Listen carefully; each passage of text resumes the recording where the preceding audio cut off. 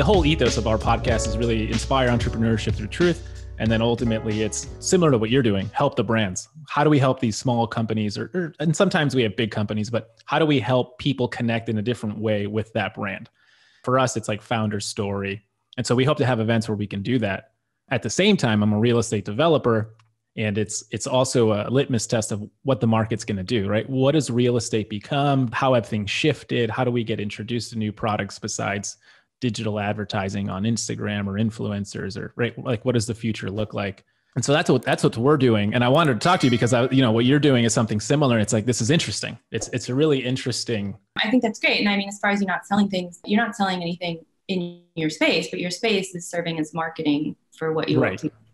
And that, I think, is the future of physical spaces. I mean, our business model, we charge the brands a fee to participate, and thus they're advertising to us, and that's how we make our money. We would not be able to survive off of very slim margin on a $3 bag of chips that we sell in 30 days.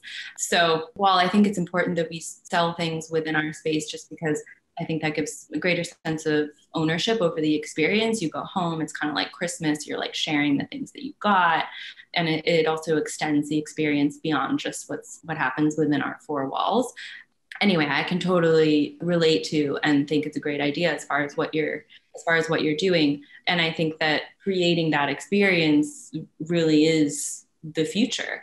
And so like we too are interested in programming and tastings and classes within our space. And that is something that we did, pre-COVID, even within our pop-ups. Right. And I'm looking forward to having that return because yes, of course you can translate some of that online, but I really think that the future of physical spaces is so much about the importance of the humanity of it and the importance of human connection, which is really the only thing that you can't get online now.